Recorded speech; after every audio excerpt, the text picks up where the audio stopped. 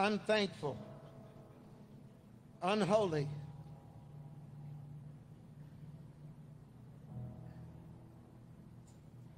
The Bible talks about the violent spirit.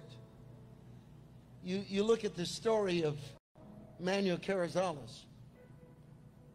You listen to him talk about how he was involved in violence. And violence is addictive. There's a very strange verse in the Proverbs that says, this kind of man can't sleep unless he shed blood.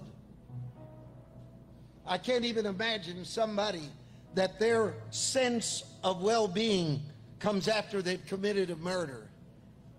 But we're headed there. Our streets are overrun with it. And it's not just coming from the bad neighborhoods. This murder spirit that's spreading is because society has turned its back on God. Now here we go. What do you want me to do? What do you want me to do, Mario Murillo? What do you want me to do? First of all, I want you to look at me and admit the way, the special way that the devil is lying to you. He's lying to you like no one else. Some of you, the way he's lying is you're not in danger. Yes, you are. Because every knee is going to bow and every tongue is going to confess. And you can do it now where it does you nothing but good. Or you can do it then where it does nothing but pain. And so what do? We come to the point where we say inside of ourselves, maybe I'll try a little church, little bit of religion, and suddenly that becomes your counterfeit. You start faking that you believe in God, all the while knowing inside of your heart that you will not break up a relationship even if God tells you to. You'll not stop a drug even if God tells you to. You'll read the Bible as talking points and not as the Word of God.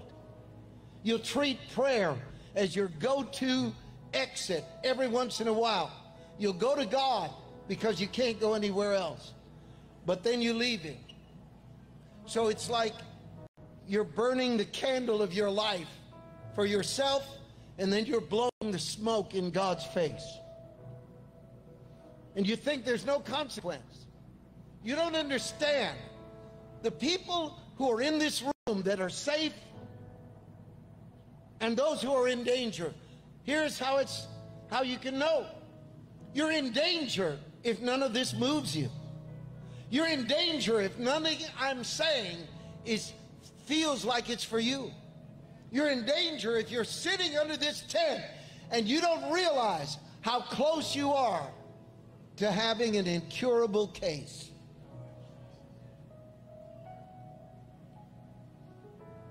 Who's the person that's safe? He's over here starting to cry right over there.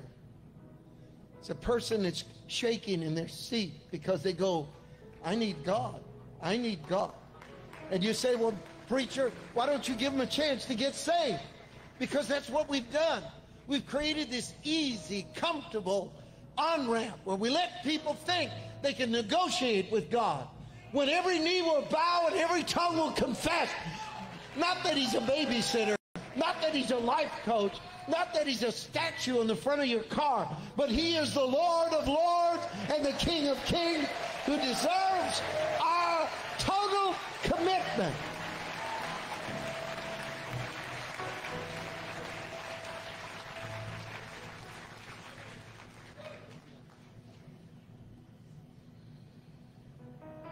Close your eyes. Nobody move.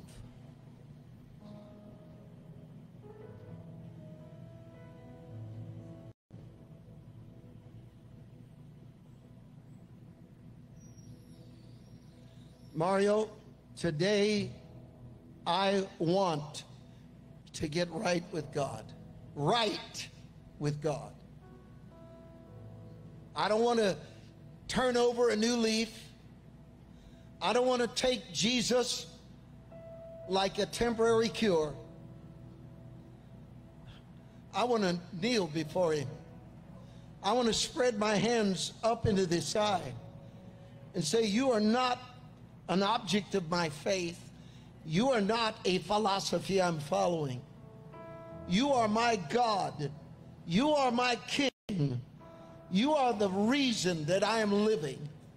And I thank you that you saved me before it was too late.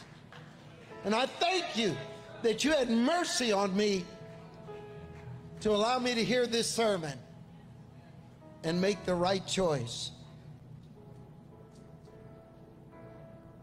I want you to understand that in a moment I'm going to ask you to raise your hand. If you're outside this tent, if you're watching on the live stream, I'm going to ask you in a moment to raise your hand. And I want you to understand, I'm going to ask you to get right with God. You're going to confess your sins. You're going to tell him that you're leaving everything behind so that you may know him. You're saying, I've been to church. I've carried a Bible.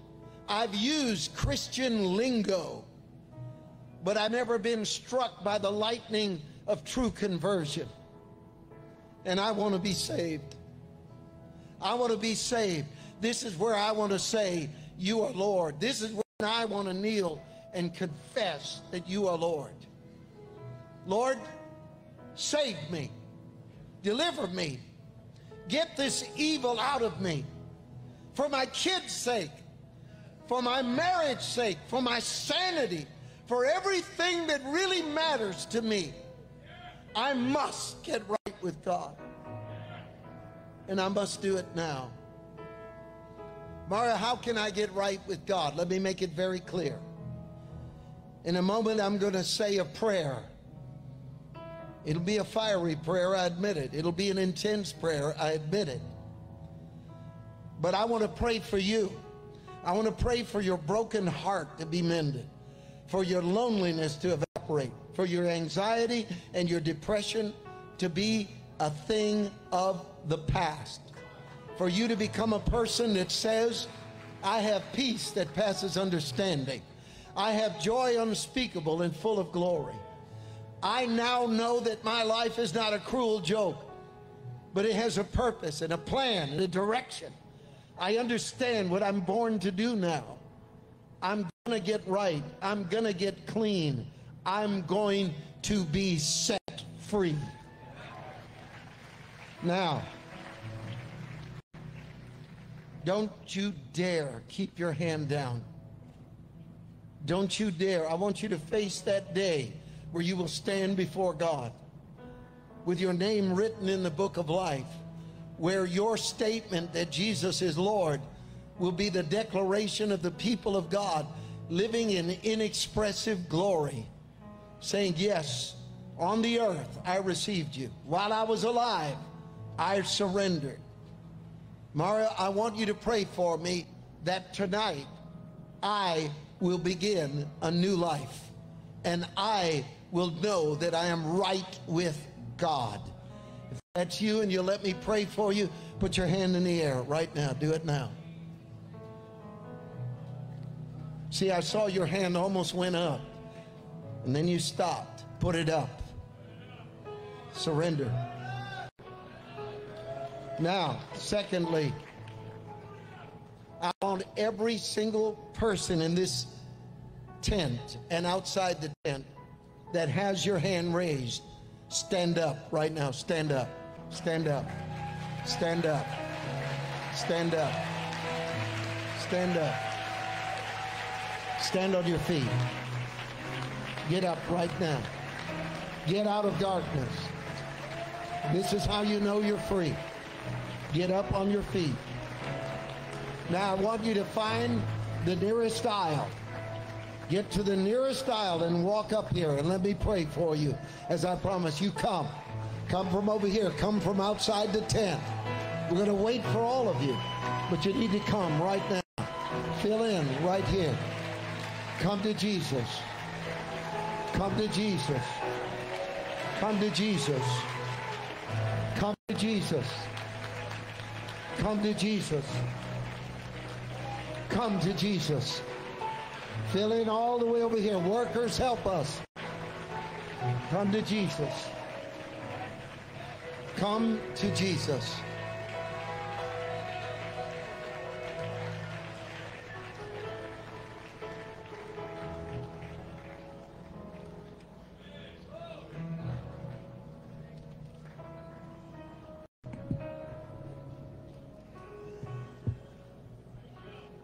Come. Come to Jesus. Keep coming. We want all of you. Want all of you. You keep coming.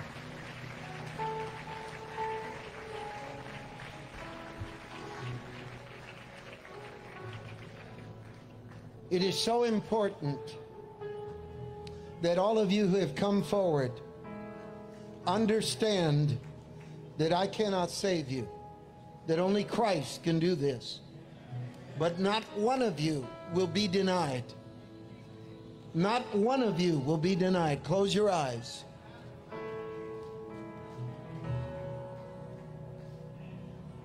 Even before I pray for these souls to be saved, I'm standing here begging the churches of Bakersfield to take them in. I'm begging you. I'm begging you, Pastor, to open your heart. If anyone in your church would be offended by these people coming to your church, those people are wrong and they need to repent. And you know what, Pastor? You're going to be just as wrong as they are if you let them get away with keeping people, new people from your church.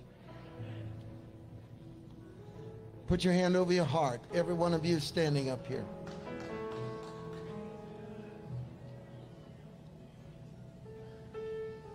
The first thing that's going to come off of you is a curse. A curse that Jesus took on the cross. The Bible instructs us to repent and believe the gospel. And it says very clearly in Romans chapter 10, verse 9 and 10, that if you will confess with your mouth that Jesus is Lord, think of what I preached. By calling him Lord today, it'll be the most glorious moment for you when you see him. And the Bible says, if you will confess with your mouth that he is Lord and believe in your heart that God raised him from the dead, you will be saved. Say this prayer out loud. In church, everyone in the tent, join in because you love them so much. Jesus, I see you on the cross, dying the most horrible death that man has ever invented. When you died, you proved that you loved me.